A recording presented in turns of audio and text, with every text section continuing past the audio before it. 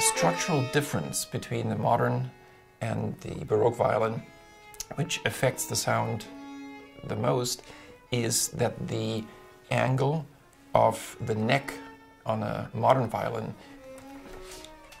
goes downward, much more downward, and thereby increasing the pressure from the strings onto the bridge. And that pressure is actually 2.5 times as high as that of a Baroque violin. That basically means you can play much louder. It's like having a big Porsche or a Mercedes engine in your little Honda Civic. This is a violin by Jakob Steiner from Absam, that's in Austria, from about 1668. The shape of the tailpiece is very different. It's not really strongly rounded, but almost flat. The bridge is a little bit different, but that probably only somebody who is an expert would even notice. But the other major difference, of course, is that we don't play with steel or metal strings, or metal wound strings.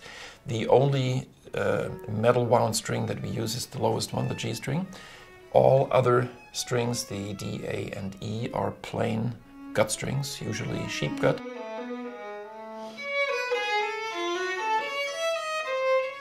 When people hear the Baroque violin, it's sometimes a matter of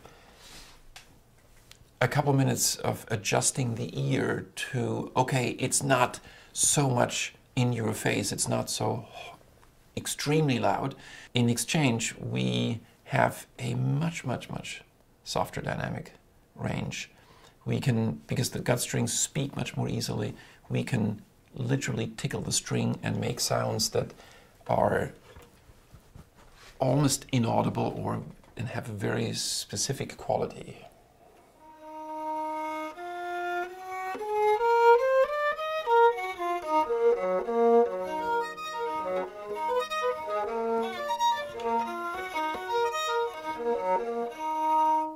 It's almost sort of an eerie, airy sound, but not to say that we can't.